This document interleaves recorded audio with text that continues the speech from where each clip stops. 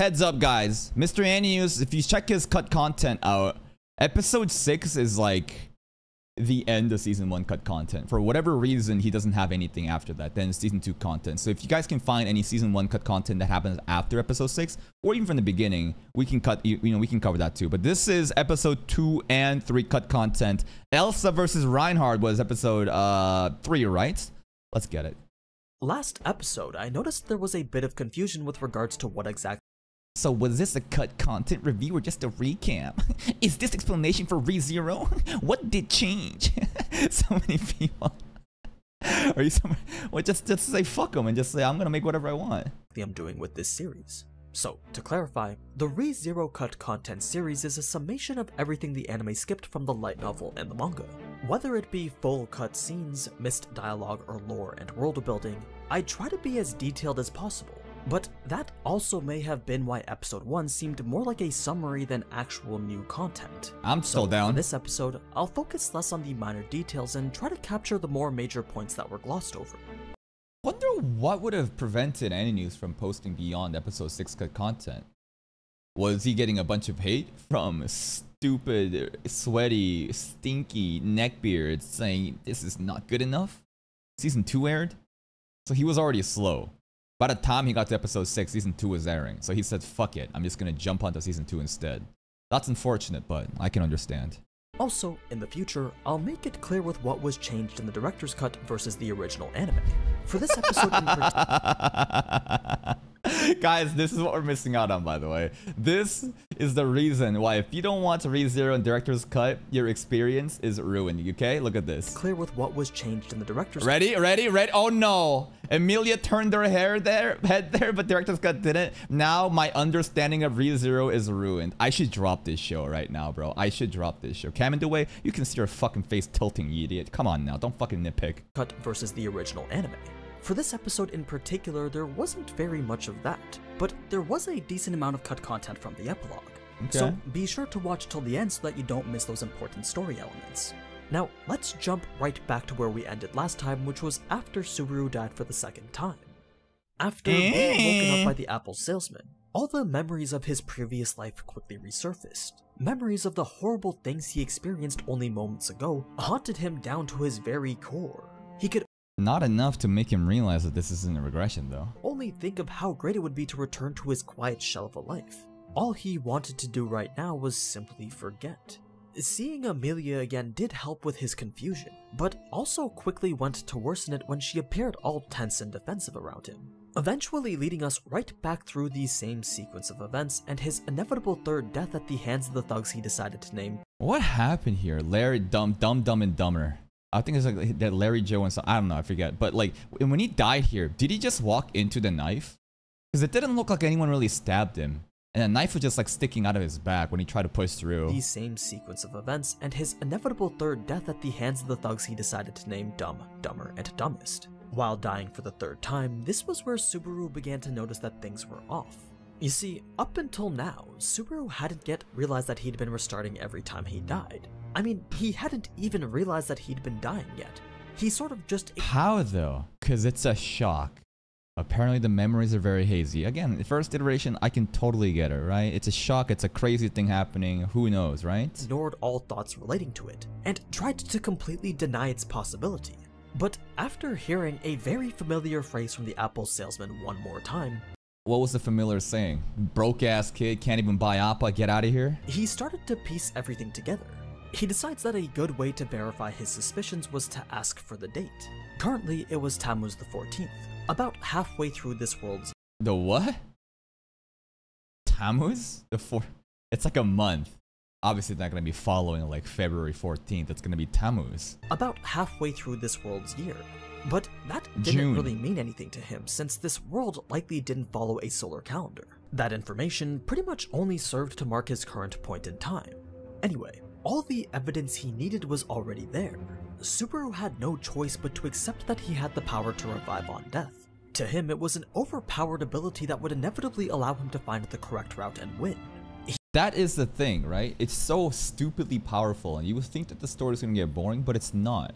And like, I'm not sure when it's going to settle in, but he is already getting kind of scared of dying, right? Elsa's the encounter with Elsa was very traumatic. So like it's gonna be interesting in how his psyches will maybe even like corrode. The more he dies, the more like fear of dying he gets. Because like if a guy just doesn't care about that and just abuses his power and just like, okay, this time this happens, so I'll learn for next time and just continue to move on.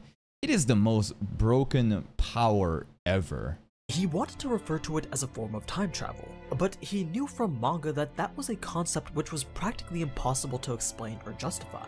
In fact, it's apparently considered an easier feat to recreate the entire world from scratch than go back in time. Really? Oh, okay.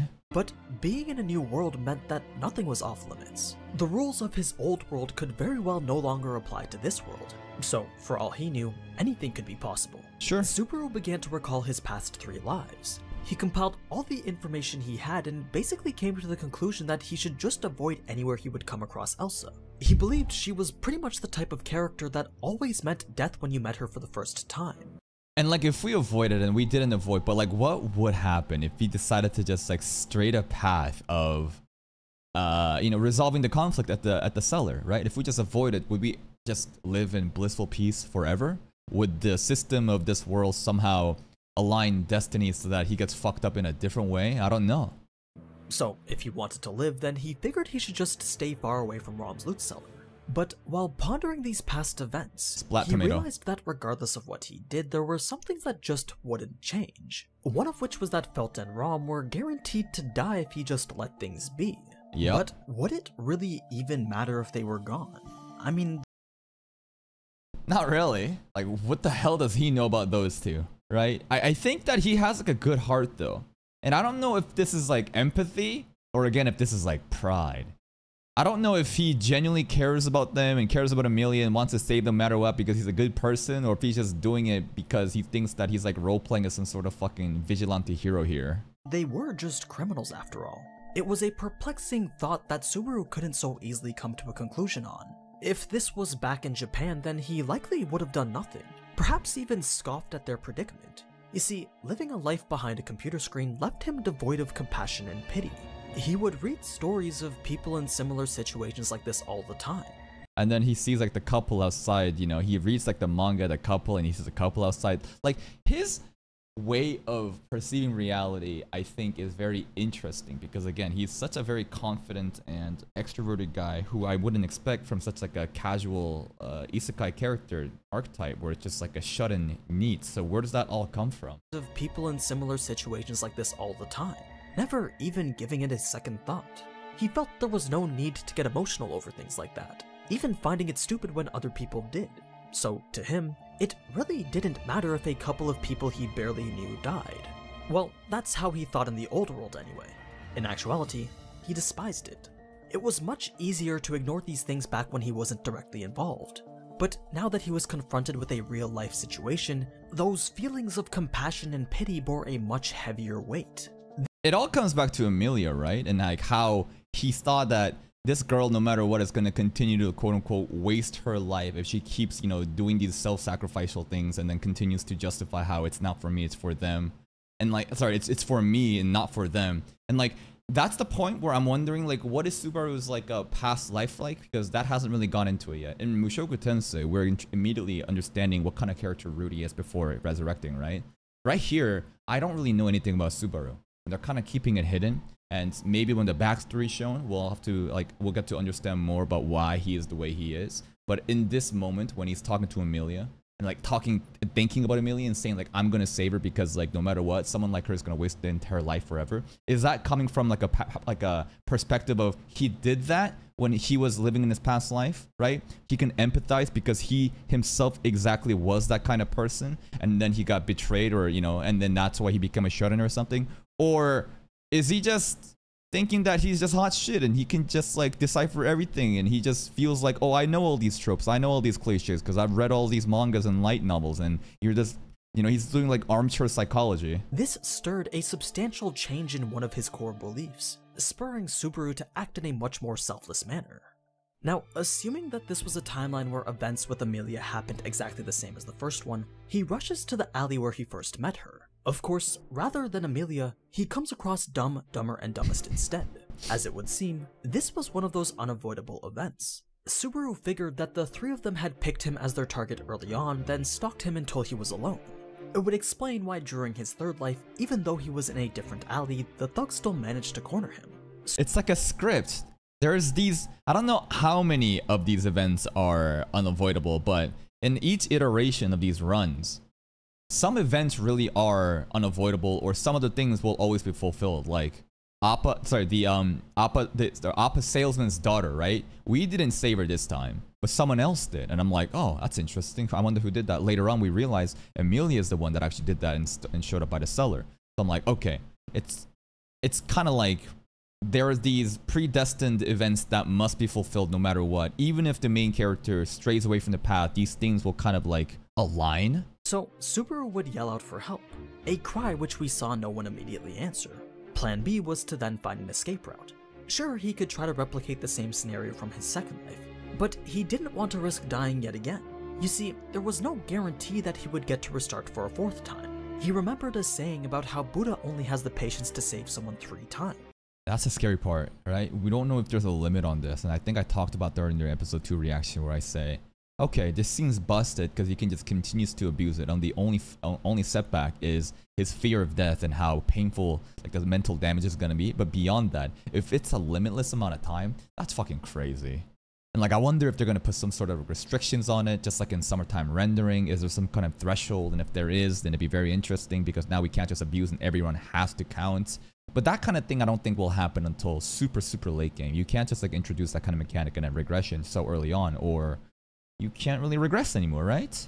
And if that was in fact the case, then avoiding death this time should be a top priority. So as he was about to turn and run, that's when Reinhard made his entrance. Giga. He was a man with such a daring demeanor and polished appearance that Subaru felt ashamed to even stand next to him. He thought that this man must have been chosen by God to be the embodiment of perfection.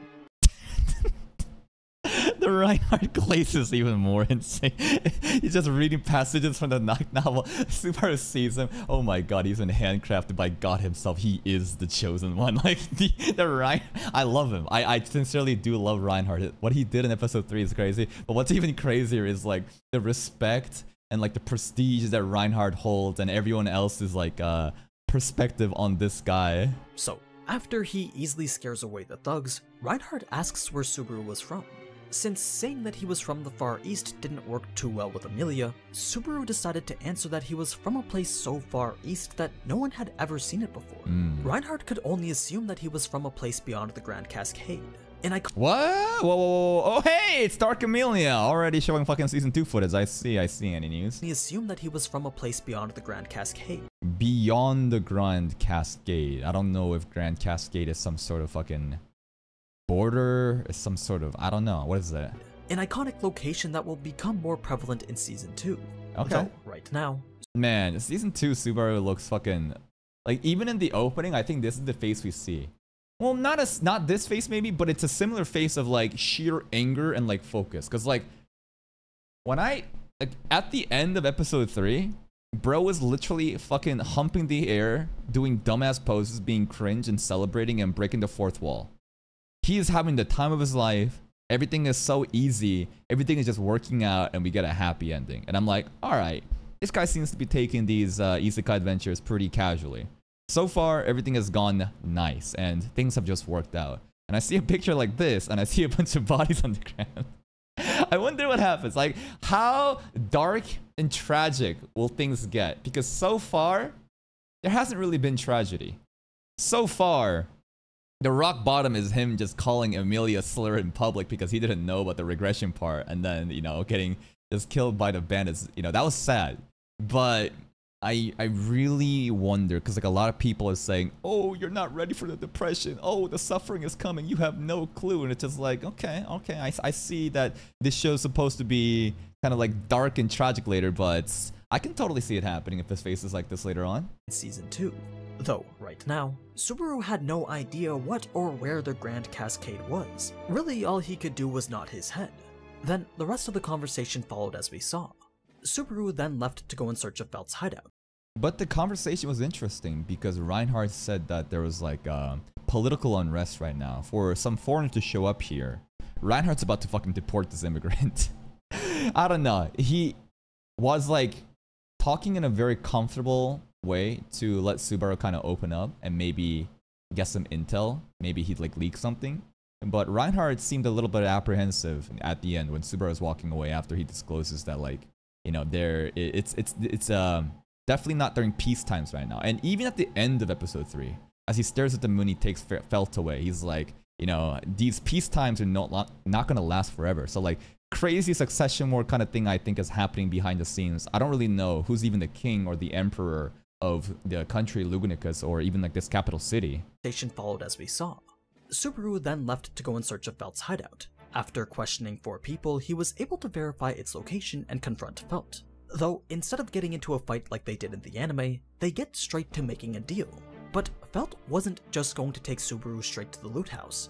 Even though Subaru wanted to get the deal done as quickly as possible, Felt was still suspicious of this strange person that she just met. And that became all the more clear when Subaru realized that Felt was walking him in circles. He was well aware that the direction that they were walking didn't quite match up with how he remembered. Plus, he had spotted the same graffiti twice now. Still though, he wasn't entirely sure that she was in fact leading him astray, so calling her out on it was going to be a slight bluff. Fortunately though, it worked, and it led to a change in Felt's attitude when Subaru said that he wasn't upset for being misled. He showed that he understood her situation, and he knew that all he could really do was work towards building a more trusting relationship with her. Whenever there is an angry little brat, just give her a head pat and it's corrected. This did get Felt to open up a bit, making Subaru realize that he had the wrong impression on her this entire time. She wasn't just some girl whose life was centered on being greedy. No, that greed was a means to an end that supports a much stronger feeling of determination. Yeah, her entire thing is like, I'm not gonna be stuck in poverty here forever. All the other homeless losers here, they're not even trying to get out of poverty. I'm different. I'm going to survive and get out of here and make it. And seeing Felt's resolve firsthand worked to boost his own determination as well. After that, they arrived at Rom's place and got his cell phone appraised. Subaru was about to grab the badge and leave when Felt found it a bit suspicious that he was in such a rush. Her persistence on the topic of his peculiar behavior made Subaru consider other options.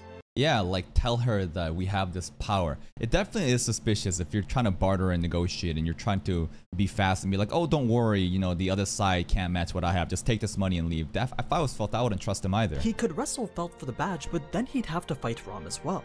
Other than that, his only other option was to be honest. You see, he understood why Felt was being so persistent. Her desire to get the best deal was backed by her determination to leave the slums. That's why she refused to let herself or Rom be tricked. So, because it had now come to this, it was clear that negotiations had pretty much failed. And to make things worse, Amelia had just arrived at the loot house as well. Bringing us to episode 3, starting life from— That was fucking creepy though, when like someone was knocking at the door and Felt was going there and we're getting baited thinking it's gonna be Elsa and then it was Amelia. It was like, oh my god, that shit was so tense. From Zero in Another World, covering the rest of volume 1 of the light novel. So how did Amelia find the loot house so fast? Even under normal circumstances without any Subaru-based intervention, Lesser spirits? It still should have taken a bit longer. Well, what happened was because Subaru rushed Felt straight from her shack to Rom's place, she wasn't able to hire people to divert Amelia away from the loot cellar. This was a precaution that she would always take, and it's what gave her enough time to get through negotiations with Elsa. But because there was other people in the slums helping Felt out to like prevent Amelia from arriving? Okay. Because that didn't happen and because Subaru wasn't distracting Amelia, she was able to find the loot house much quicker. That's why Felt thought that Subaru was working with Amelia.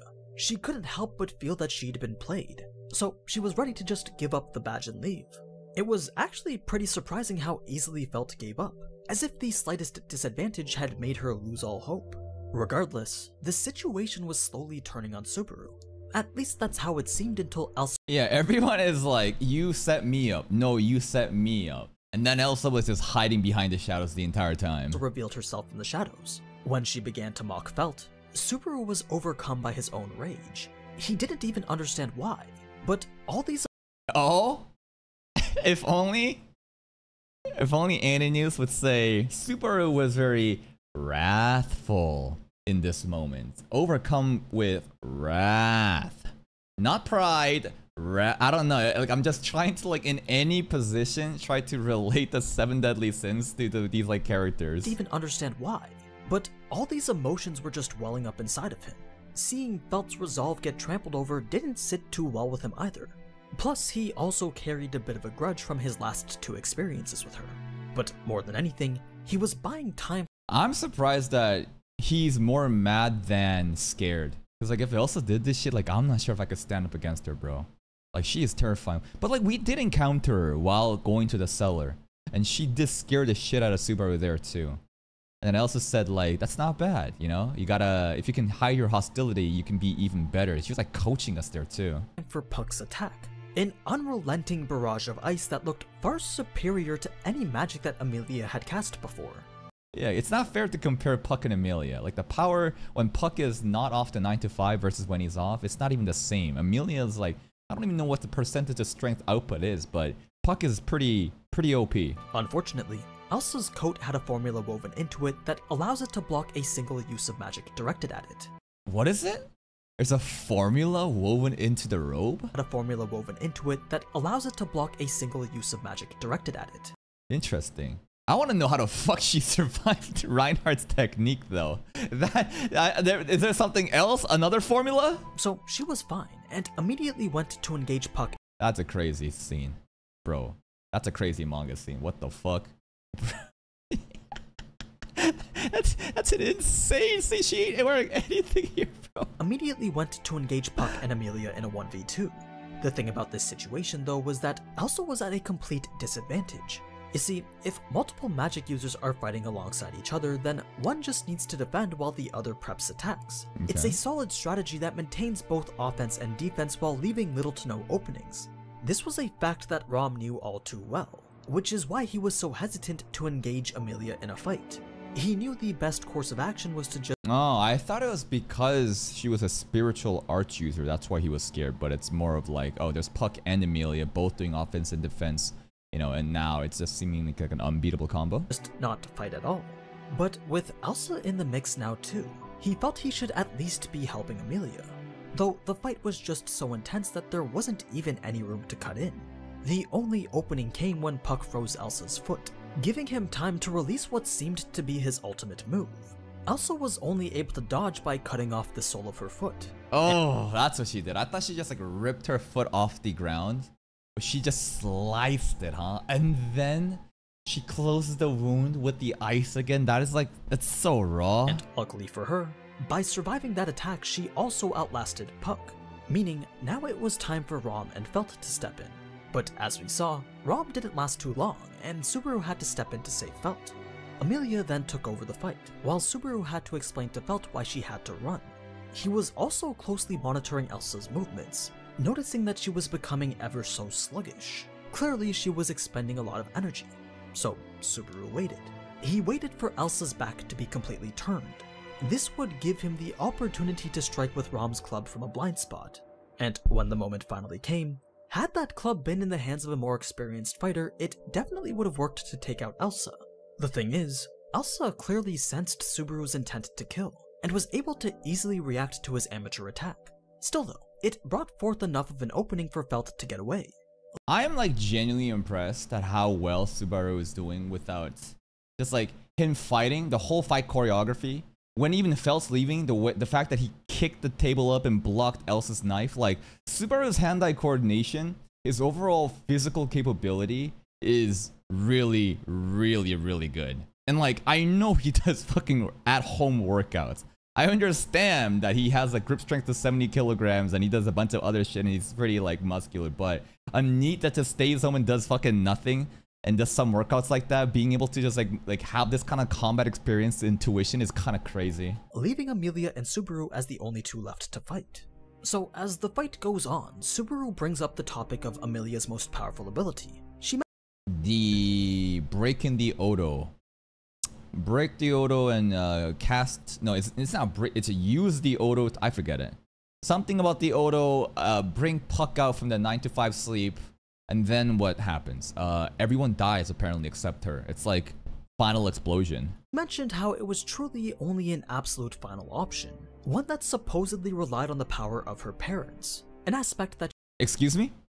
Excuse me? truly only an absolute final option. Yeah. One that supposedly relied on the power of her parents. Her parents. I know she sees Puck as family, but I don't think she sees Puck as dad. Unless Puck is dad. I don't know their fucking relationship. Parents, though. We know nothing about Amelia's parents. We know about Amelia. She doesn't even have a surname. Everyone else is a family name. She's just Amelia. Absolute final option. One that supposedly relied on the power of her parents. Okay. An aspect that she didn't really like about it. So she preferred. She didn't like that the power related to her parents. Okay, we'll remember that for whenever Amelia backstory gets explained. Not to use it at all. But more importantly, it alludes to the potential of her bloodline, hinting at what seems to be a dominant heritage of magic ability. Bloodline. But again, we don't know her family name. She's just a half. Well, if she's a half elf, what does that mean? It means that it's half what though? It's half elf and then half what? That's the other thing we don't fucking know, right? Because like, I don't want spoilers, but for sure, either the mom or the dad is an elf. Probably like, is it just as simple as her mom is Satella? Because like the comparisons, you know, no. Satella is a half elf. That's not possible. They're both half elves. Satella is Amelia's older sister. I don't know. Both could be half elves too. Does that work that way? If hold up. I would have to get shit. This is like fucking high school biology, fucking genetics class, writing fucking X, Y, X, X fucking quadrants and looking at, you know, what happens when different phenotypes are triggered. But like, okay, if both mom and dad are halves, then it can be a yes. If one was half and the other was full, then it would be 1/8 or 1/4. Fuck, I don't know. But it could be full non-elf and one elf, or it could be half elf and half elf. This is getting tricky. Now, given the situation she was currently in, the number of options left available to her were quickly diminishing. She could very well end up having to use that OP power of hers. Do it. And Subaru knew this. So all he could really do to prevent that was put forth his best effort. Normally he wouldn't have been much of a match for Elsa, but there were 3 factors in play which made it seem as if he was on equal footing with her. The first was Amelia's support. She was constantly firing ice attacks, causing Elsa to periodically retreat. The second was Elsa's lack of focus. You see, Elsa couldn't divert her full attention to Subaru. She had to constantly survey her surroundings to make sure that Puck didn't reappear. And finally, Subaru made sure not to put himself within lethal range of Elsa's daggers, not because he was fighting intelligently, but because he was too scared to fully commit to an attack. The fight wouldn't remain in that state for very long though. Elsa's attacks were unrelenting, and she was slowly but surely gaining the edge. Luckily for Subaru, a pillar of flame would burst straight through the ceiling. As the pillar of flame burst through the ceiling? It just looks like Reinhardt was upstairs and just like dropped in. Flame dissipated, smoke began to fill the room, and from the smoke, a shining figure with a burning aura began to emerge. Akagami! It was Reinhardt. You see, Felt had managed to find help, but more importantly, while she was running away, she was overcome by some unfamiliar emotions. Although she was sad about Rom, she also felt a similar amount of sadness for Subaru. Just by looking at him, she knew that he lived a sheltered life. He was someone who wouldn't stand a chance against Elsa. So she was pitying him that much? I mean, yeah, that makes sense. I mean, the age gap isn't even that big either. I thought that she was like below 10 years old, but she is like 15. She knew that eventually he was going to die. But why did that thought bother her so much? She only recently because of the head pat. That one slice of life head pat moment was enough. Met him, so why in her heart does she care so much for his safety? She wasn't sure what made her think this way, but whatever it was, it kept her running until she was able to find help. Little did she know that this very moment would end up changing the fate of the world. Back at the loot cellar. That's a good point. Fate of the world, because like he takes her away at the end. Not because he's a lolicon, not because he plays Blue Archive, but for a separate reason with the insignia's effect on Felt's hand for whatever that was. This is probably like a destined moment, huh? Like literally fate unfolding upon us. Like the first time Felt and Reinhardt meeting. Because like when he takes her away, like I'm sure that's going to be so important to the plot. It wasn't her stealing the insignia that mattered. It was how the insignia was looking on her hands that mattered. Would end up changing the fate of the world. Back at the loot cellar, Reinhard was fighting Elsa. Though I don't think that you could even call it a fight. To the eyes of Subaru, every fantastical thing he'd experienced so far in this new world paled in comparison to how extraordinary Reinhard was. He was quite literally on an unfathomable level of power. Yeah. Even while using a vintage sword that was wasting away. Like, you know how in Jujutsu Kaisen they immediately introduced Sukuna and Gojo fighting? But like, when I'm watching Season 1 for the first time without any context of anyone else and how relative the power scaling is, I'm just witnessing two gods of this anime fight, one of the strongest beings, without actually appreciating it. I think it's the same thing happening here. Now, maybe Elsa isn't that strong, but I mean Reinhard. Because like, it's hard to figure out a relative point to like compare him to, because who the fuck do I know has fought so far? Emilia, Elsa, Ramji? That's about it, right? Reinhard does seems to be on a different plane of existence. He wasn't even trying. He used a busted blade. His powers are already nerfed because Emilia was already healing Ramji. He wasn't even moving and deflecting Elsa's moves. And then one single strike just annihilated her. Now, she survived. I'm not sure how. And I'm kind of happy she survived because, you know, that just means more fan service for us. But it just feels like one of those times where an anime introduces one of the strongest beings in existence early on, and you don't get to see them much later on. Like, this shit happens with, like, what? Even in One Piece, right? Shanks shows up, does his shit, leaves, and you don't really understand or appreciate how strong he really is until you figure out other people that's so strong, you know, glaze people like them. Away in Rom's loot cellar.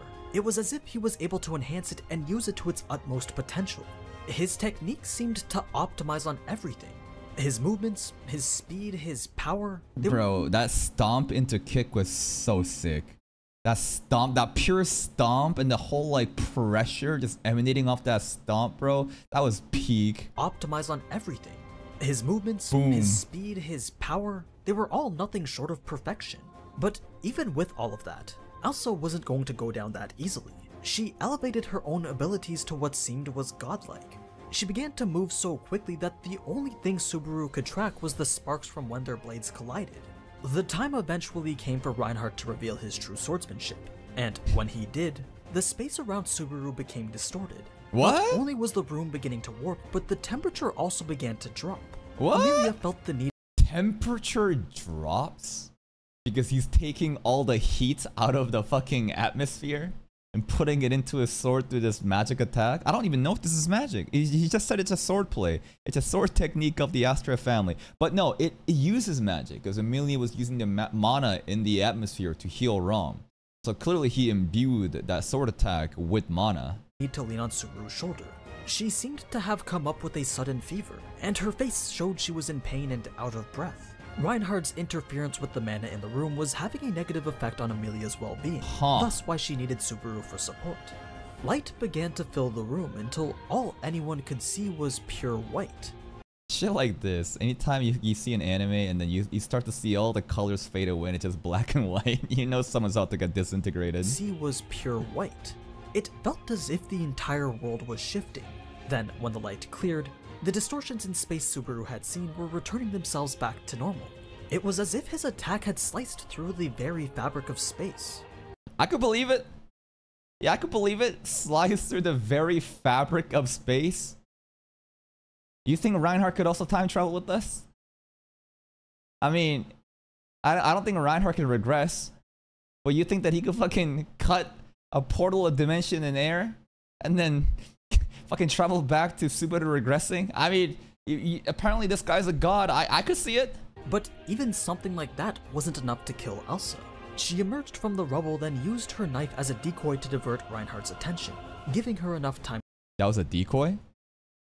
Because to me, it looked like it like almost hit him, and then a barrier was there. Used her knife as a decoy to divert Reinhard's attention, giving her enough time to get away. Everything after this was pretty much spot on. So we can skip all the way to after Subaru passes out, which brings us. It does look like, if you're gonna mention Gojo right now, this does look like Infinite. When that shit just bended as it like approached them, this shit does look like fucking Mugen, bro. After this was pretty much spot on.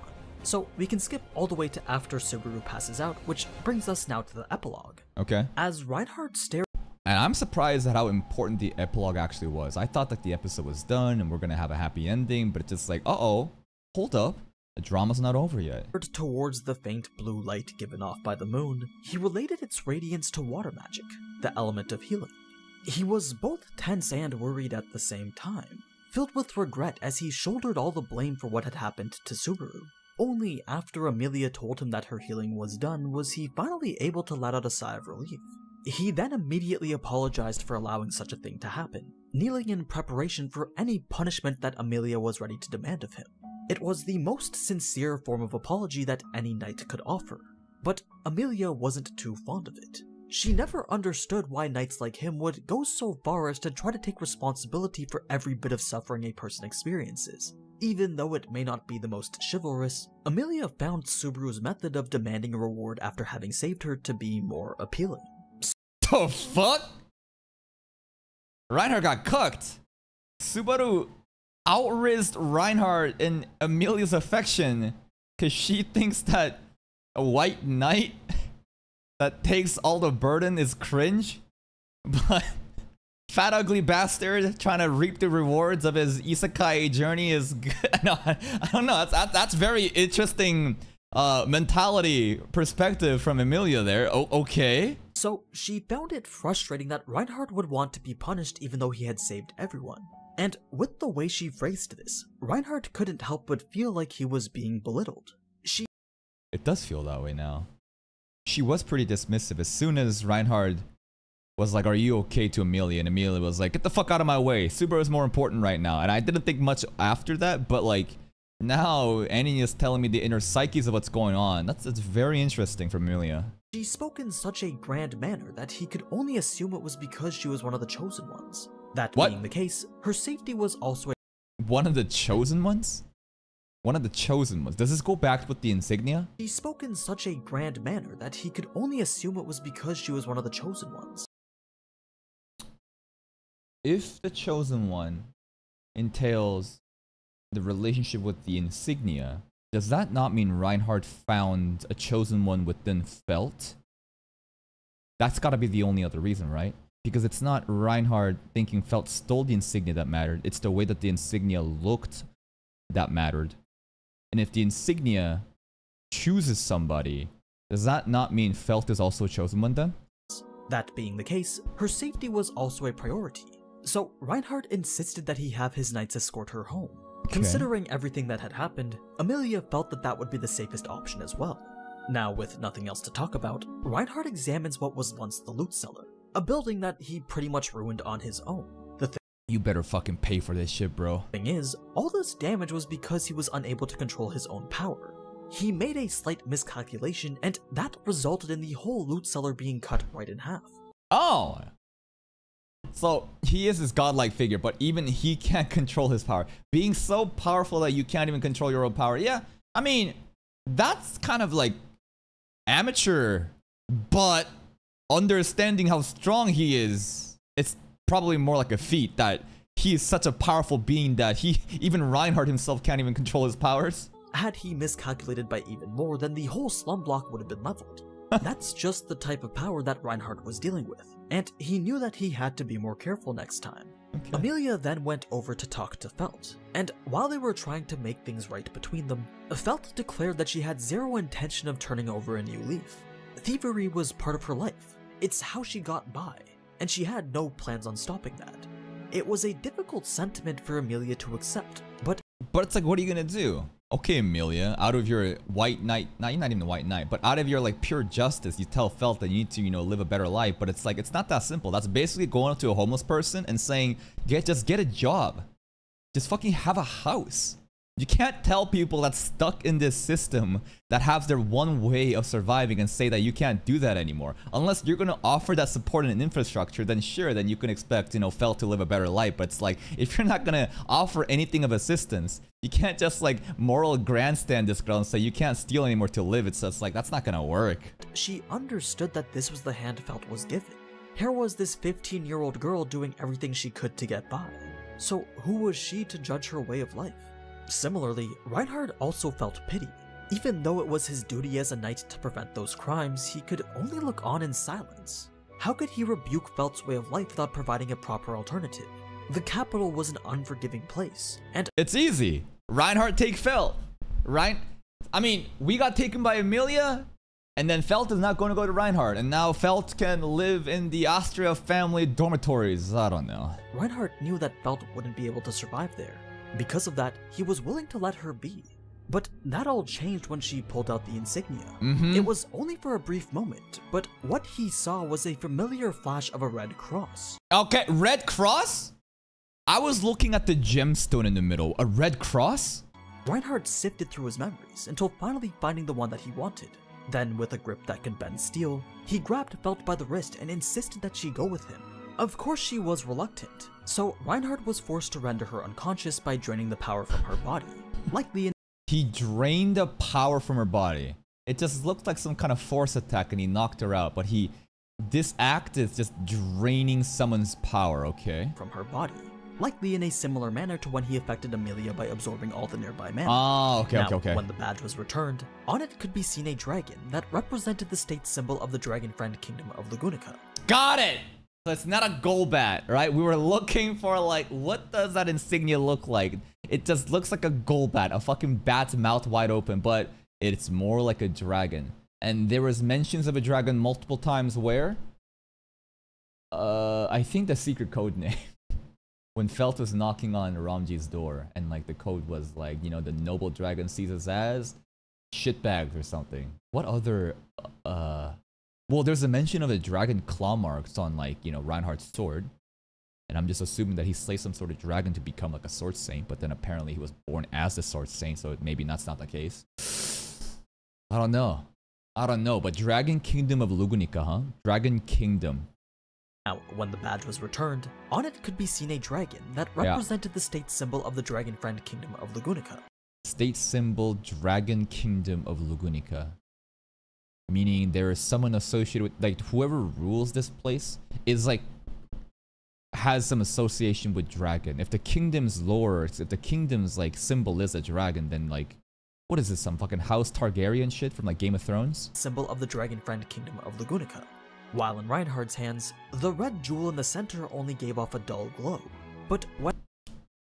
There it is. I was looking for any single point where the insignia might have looked different in other people's hands in episode 3 reaction by the end, but I couldn't find any single point. The Ramji held it for a bit, but it was so far off in the distance I couldn't tell. But if that glow is the thing that matters, then it must be as simple as you are a chosen one if the insignia responds to you with that glow.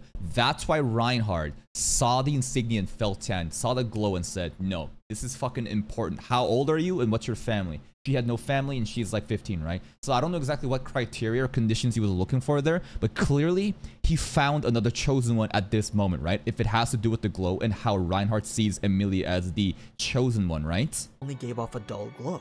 But when passed off to Emilia, it began to shine bright, as if it knew it was in the hands of someone who was its rightful owner. Chosen one? That was the indication that Reinhardt needed to act, setting much larger things into motion. And then what does it mean to be a chosen one? I mean, there's political unrest going on, and I can only imagine some sort of succession war, but I thought it would be with like the crown princes and princesses of whatever, you know, ruling family there is here.